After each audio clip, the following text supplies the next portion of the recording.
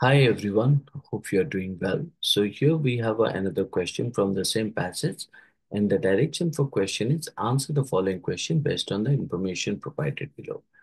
As we understood the text, let's jump to the question. The question asked here, what is the main crux of the passage regarding the status of patient researchers in academia?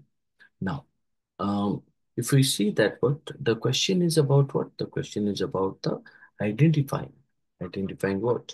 Identifying the core argument, identifying the core argument, argument of the passage concerning patient researchers in academia. Look at the each choice. The first choice stated patient researchers are gradually gaining recognition in academia due to increasing diversity in initiative. So this choice suggests that patient researchers are what means are getting more recognition due to the diversity initiative. However, the passage indicates that despite these efforts, patient researchers will face, you can say that, significant barriers. Barriers significant barriers, isn't it? Now, in that case, means if I observe the the first option is wrong, right?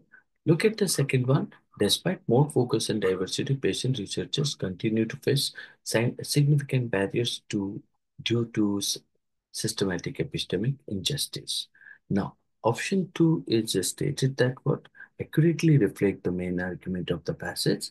It highlights what? It highlights that patient researchers face serious challenges due to systematic epistemic injustice, even with increased focus and diversity, right? So hence we can say option two is the correct answer here.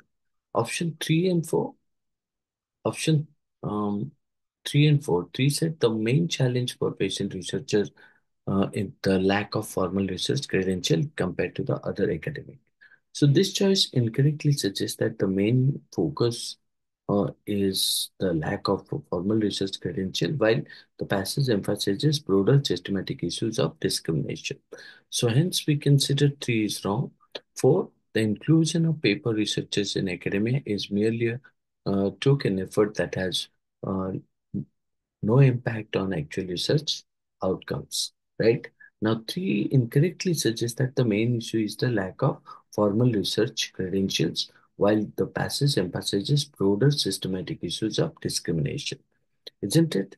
Even if you look at the fourth is stated on oversimplification, the passage discusses deeper systematic problems rather than just token efforts. So in that case, 1, 3, and 4 are eliminated. Option 4, 2 would be what?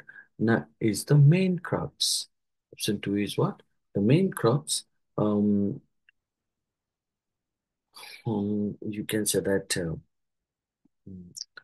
the passage discusses deeper systematic problems rather than just taken efforts. And we understood that the main crux of the passage is that despite diversity initiatives, patient researchers continue to face important barriers due to systematic epistemic injustice, isn't it? So hence we can say option 2 would be the most appropriate answer to the passage regarding the status of patient researchers in academia, isn't it? So I hope you understood this. That's all. Thank you.